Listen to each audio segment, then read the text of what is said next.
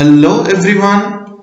So today we are going to discuss about few important multiple choice question on your topic population dynamics.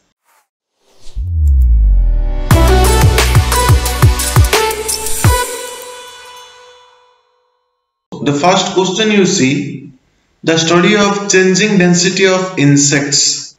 What is density? Suppose a place is there, in that place change of the population. Density means what? Population per area. Yes or no? So what it is telling? Changing density. That means the population is changing. It may be increasing or decreasing. It is changing in a particular area. Of what? Insect. Pest. Both in time and space. Not only area but also in a particular time. Okay. And space parameter. And understanding the process which cause their change. Why? If the population is increasing, why? If this population is decreasing, why? Getting my point? What is this one they are asking? A population is there, its frequency is changing, okay, in a unit area, in a unit time, okay, and what is the reason behind that? If it is increasing, why? If it is decreasing, why? This is known as what? Density, natality, mortality, and population dynamics. You see, density means what? You already have discussed. Natality means the rate at which what happens? Population are added. Mortality means they are lost. Yes or no? So the answer will be what? Population dynamics. Population size per unit area is known as what? Your population density. No need to tell. Rate at which new individuals are added to the population by reproduction. That is known as what? Your birth rate. That is your natality. The rate at which individuals are lost by death. That is known as what? Your mortality. Then the rate at which individuals immigrate into and emigrate out. Suppose a place is there, the rate at which what happens, population are coming inside or population are going outside of the population. That is known as what? Your dispersal. Don't write down dispersion. Dispersion is what? The manner in which the population are distributed. Okay.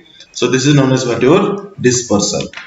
The way in which individuals are distributed in space. This is known as what? Your dispersion. The population of individuals of different age groups in the group, ages in the group. Suppose a population is there, some are adult, some are larva, some are early larva, some are late larva, some are early adults, yes or no, some are reproductive adults, like this different age group will be there. Okay, this is known as what? Your age distribution, very important. The way in which population changes or grows as a result of natality, mortality and dispersal, that is known as what? Your population growth form. Okay, population growth form. J-shaped growth form comes under which one? J-shape. This is what? Your J-shape. Yes or no? So here what will happen? High reproductive rate and low survival rate. Yes or no? So what will be the answer? You see, R strategy. Don't write down RP. That is known as what? Your R strategy. So now coming to the last question, S-shaped growth form comes under your which category? That means survival rate is high, reproductive rate is low.